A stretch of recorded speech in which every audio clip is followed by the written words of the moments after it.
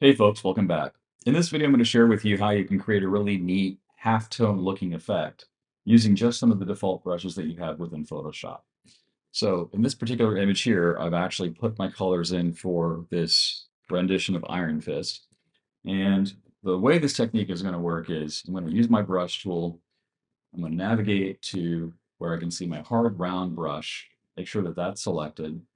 Then once you have that brush selected, then go up to the brush options. It's a small folder that that has a brush icon inside of it. And then this is where you can control many of the properties of your brush. We've looked at this before in some of the how to make your brush videos that I've already created. But what we're going to do here is we're just going to take the spacing and we're just going to move it over to the right. And what we're doing is we're just taking that one continuous line and we're turning it into a series of dots. Now I can control the size of the dots and I'll move it into where it's about roughly 38, 40 pixels. And let's give this a go.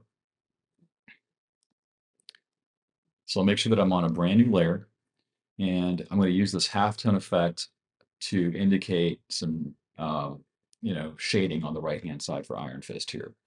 So I'll first of all use my magic wand tool. I'll make sure that the selection area is only on his do-rag. I'll pick a darker yellow. I'll come back in with that brush, and I'll adjust the size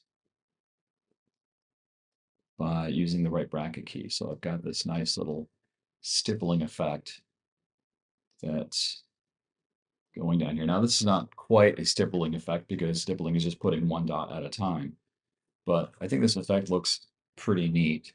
And if it's a little bit too pronounced, you can always drop its opacity to give your work a little bit more of a textured look. Let's continue that here. So we'll just add some halftones for those areas that have some hatching already.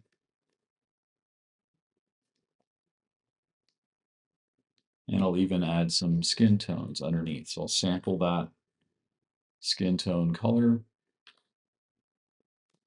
come back in, and I've got these really neat dots. Now, if you look at traditional halftones have dots that basically are offset. So if I were to draw, say, a new layer here, the second row would actually be a little bit offset to get a true halftone. So this is kind of mimicking that effect. It's not precisely a halftone effect, but it gets you about 80% of the way there.